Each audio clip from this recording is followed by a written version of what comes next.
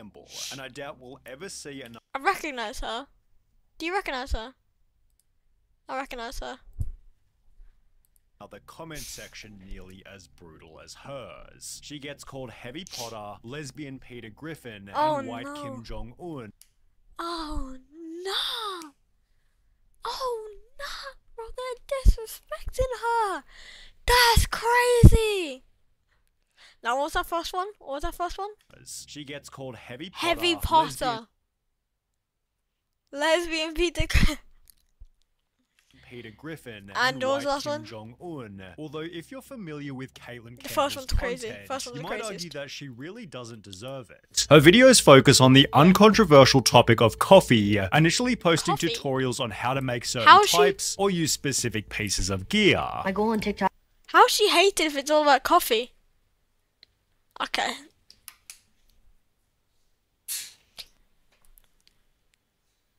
Is to help you brew the best coffee you possibly can at home. Since she was also promoting her own product called Street Brew, Caitlyn added videos talking about how she ran her business. Welcome to the day in the life of a 29-year-old small business owner who makes coffee for a living. I'm back. And while this was already hard enough to manage, running a small business, running any kind of business is tough. There are going to be bad days, there are going to be bad seasons, there are going to be days you want to throw in the towel. there was another thing making it even harder. From the moment I started posting on TikTok, I was met with hate and trolls. It's a podcast. She made it to podcast level, so. And negative comments. Like, really? The moment I started posting. You're like, here's some coffee. Heavy Potter. And just I hate you. destroy. On an early video encouraging people to open their own business, Caitlyn received comments such as, maybe start a gym, CEO of food, and Nah, you can't do that. What is that last one? All you do is roast coffee beans. all you do is roast coffee beans, calm down. This understandably began to hurt her feelings. Definitely, like, really bothered me, because, like, in real life, people aren't jerks like that mostly. This is a very important point to make. So much that Caitlyn felt the need to reply to the negative comments. Building a community. Yeah, you started it all. Never claimed I started it all. How can you be good at coffee? The same way you can be good at anything else. Practice and make better coffee. You're just making coffee. Everyone is good at making coffee. I beg to differ with the She's just okay. That laughing emoji, laughing emoji at the end a bit crazy. Like, I mean, if she didn't put the laughing emojis at the end, it would all be fine. And I think that she making valid arguments. So I think the laughing emoji start off as she was trying to be rude about it. I think if she didn't, she would have been fine. But let's hear what he says. Let's hear what he says. Why did she even respond though? I know no one thing you have to do with hate comments is just don't respond. And if you do respond, don't put any emoji. Just let them interpret it how they think it is, and then you say how you interpret it. Don't put a laughing emoji. Now it makes anything. The same way you can be good at anything. Practice makes better coffee. Practice and make better coffee. Laughing emoji. And yeah. To make better coffee. You're just making coffee. Everyone is good at making coffee. I beg to differ with the continual hate bringing Caitlyn to a crossroads. Yeah, I don't know how to make coffee. I do not know how to make. I can make tea. I can't make I can't make coffee. I don't know how. What are these photos in the background? What is this? Of course you do. What is this? What is this? What is this lazy eye? I make every day. Alright, we get it. You have two choices. Keep posting content and ignore the trolls, ignore the haters, and go out there and win. Or stop posting content and do something else. Rather than defending herself, Caitlyn began embracing the elements that made her page unique. How I deal with the hate. I don't live and die by the comments. I'm not searching for validation from people who don't know me. And when asked if she could focus on the coffee and not inspirational speeches, Caitlyn politely told the viewer that she'd keep doing whatever she wanted, which when done this eloquently certainly... I would just like not respond and just keep doing it. Is that like a bad take? I would just respond. Oh, wait, I need to change the... It's so funny to see people getting so triggered over somebody sharing stuff about their passion. We get it, you don't like coffee. It honestly blows my mind. People get so... Bro, alright. This guy, Joji, true. Completely true, I get it. But then, don't have a profile picture of you like this with 2 guns. Look at it, look. That's just like the weirdest profile picture I think I've ever seen. Could it get any more American? So triggered over coffee. Why are people getting so mad? It's literally just coffee. Say it louder for the people in the back. It's so funny to see people get mad you like coffee. Everyone has hobbies, so what's wrong with coffee being one? It's crazy how triggered people get, although this failed to stop the rapidly increasing negative comments. On a video simply talking I just got it. I just got the large business owner thing. That's crazy. That's crazy. That's crazy. That's crazy. About her daily coffee intake, viewers berated her by stating, "How about you watch your calorie intake too? You eat 2 chocolate cakes a day though too, yeah? You don't look like you worry about intake." Why are they just cooking her, bro? I guess she didn't really should help not have done that. herself That was by cringe. making lattes out of Fruit Loops, It's the next Nikado avocado. although the shirt she was Play the wearing video, in the play the video, video play the revealed video. another reason she perhaps didn't deserve the hate. Caitlyn explained that she began TikTok because she missed out on her dream job. So I got rejected from what I thought was like my dream job at the time. I used to be a pastor. It was a very big pastoring job. Which was a role she'd been studying for over 4 years. So I wanted to go into ministry. That's what I went to school for. I worked in ministry for 4 years. And while being religious doesn't automatically make her better or moral, you could say that somebody who dreams of being a church pastor might be slightly more ethical than the standard TikTok troll. Because Caitlyn then revealed that 20% of her company's revenue goes to the homeless population in her city, which if anything led to a positive article titled, That's great. That's positive. I don't know why she gets hate though. Is he gonna explain why she gets hate, or is there no father-daughter duo reason? behind Street Brew Coffee wants to serve up real change for Toronto's homeless. Caitlyn also managed to land a spot on breakfast television. Is Toronto's homeless bad? Okay, yeah, there's a Reddit article straight away saying, I'm tired of dealing with homeless and people on the TTT. Path was reversed, and Street Brew Coffee wants to serve up real change for Toronto's homeless. Caitlyn also managed to land a spot on breakfast television until her positive path was reversed by one single TikTok that created a whole new wave of hate. Making coffee is harder than your 9 to 5. Hear me out. First, you have to weigh out your coffee to the exact gram, and then you have to get it ground up. It is exhausting turning this crank over and over again. Then, after weighing out your water and getting it heated up, you have to pour it out and We're doing that. It's your motions to do. over and over and over again. See, until you reach got the goal two. weight. The whole You got process two. can take 4 to 6 plus minutes, depending on what brew method you're using. Just pouring water over and over.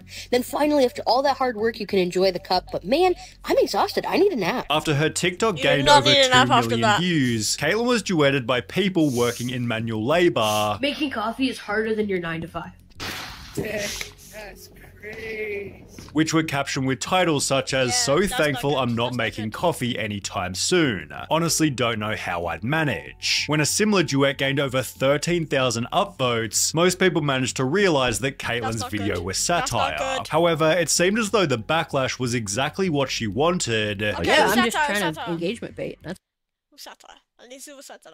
If she was actually real about that, yeah, see, yeah. If she was real about that, that would be crazy. But no, okay. At least it's satire. my goal. Given a single negative tweet bashing Caitlyn would explode her mainstream presence. The post featured a video of Caitlyn with the caption, "What is this phenotype? Nickelodeon and its consequences," to which Caitlyn politely responded, "Oh hey, that's me. I just love my job and want to make people smile," which wound up gaining over 30 million views. Her humble response led to favor from the media, as well as a shout out from an Instagram page called Quentin Quarantino, with the post gaining almost 70,000 likes. What did she do? Why did everyone hate her?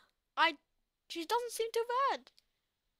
Oh, the title says that she doesn't. Caitlyn explained how much the hate had helped her grow. A couple days ago, a troll posted one of my pop-up videos in the hopes of tearing me down and spreading negativity. But it backfired in the best way possible. We were flooded with orders. We had our best sales day ever. We grew thousands of followers and just got so much positive feedback, comments, and messages. Although with a bigger Instagram following, Caitlyn faced another problem. While TikTok automatically filters hateful comments, Instagram isn't quite so generous. Nice job, Biggie.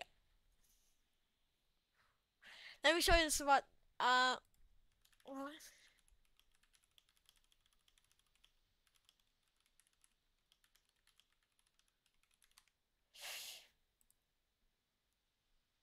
Yeah.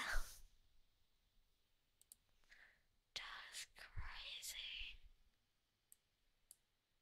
That is crazy. That's wild. That's wild. That's actually wild. And as a result, her posts filled with nothing but brutal insults. In the process, Caitlyn cultivated the world's most dedicated hater, Anonymous51782, who went through all of her old posts to write negative comments on all of them. Caitlyn's haters also developed a whole new style of comment, simply writing hate from followed by their place. There was hate from Epstein's Island, hate from St. Jude's Children's Hospital, hate from the front lines of Ukraine, and hate from the cartels, but more simply there was hate from Australia, which gained the attention of the Yo Mama's House podcast. The cartel out to get her, bro. This is one of the biggest ones that goes, people just write hate. Hate from Australia. Hey, we're on the other side of the world. Just want you to know that I hate you. In a 13-minute video talking about the hate, Tom Segura pointed out that the comments were getting more likes than she had followers. Ignore all the positive comments. 70,000 likes. I thought it said only ignore. I thought it meant like ignore the negative comments before I actually read it properly. That is wild. I don't She know. has And she doesn't have like a million She doesn't even have what's followers. This is a meager account. Yeah. I mean, it has like 40,000, which is not nothing for sure. Although that one comment has more likes than her. it'd be also through Yeah. That one comment has more likes than her actual account at the time. Wow. this video that Caitlyn's following quadrupled, which she'd capitalize on in a pretty clever way, by launching a Hate from Australia coffee blend. Talk about turning lemonade That's wild. That's actually wild. I'll show you now. from lemons. Brilliant marketing move. As a result, Caitlyn became a guest on the podcast. So we got your mom's house coffee, and then the hate from Australia, which is actually Australian coffee. So nice This blend. is? And when given the chance to slam her competition, she'd instead do the opposite. I've heard a lot of coffee enthusiasts say that Starbucks is crap. What's your take on that? We owe a lot of third wave coffee success to Starbucks, so no animosity there. They started the third wave coffee movement. Without them, local roasters like me wouldn't exist. Caitlyn then expanded on her strategy for dealing with hate. Don't say that. I know who I am as a person. I'm very confident in who I am. I have a great support system. That's awesome. A very close circle of people, and they can call me on my BS, and they're more than allowed to. And if you're not in my close circle, I don't really care about your opinion that Such a deeply. good way. After which she and Tom filmed a classic TikTok workout, and with comments such as "Tom Segura brought me here and you're now my favorite person," it seemed her appearance on the podcast had made a significant impact. Caitlyn's therefore become so popular she's had to reject certain coffee events. We're getting emails. They're like, "Oh, we want to come here. Want to come here?" We're like, "Absolutely not. We are taking the rest of the year off." With her social media journey being best summarized by the following comment: "Words cannot express how much love I have for all the hate you've gotten. Look what happens when you're a good sport and roll with the punches while staying true to your original mission." So Yeah, crazy. I think what you just gotta do there is just like just ignore it. I mean, don't reply to it. I mean, I know the first thing she did was reply to it. I gotta go now. But I know she replied to it. I just don't think you should reply to it. It's probably the worst thing you could probably do. Other than that.下面的盖子 1, 2, 3， 每个突然爆就的包包里，好大的奶子，弯进的爱死，锁进了我的法力，抛弃了宝贝的暴力。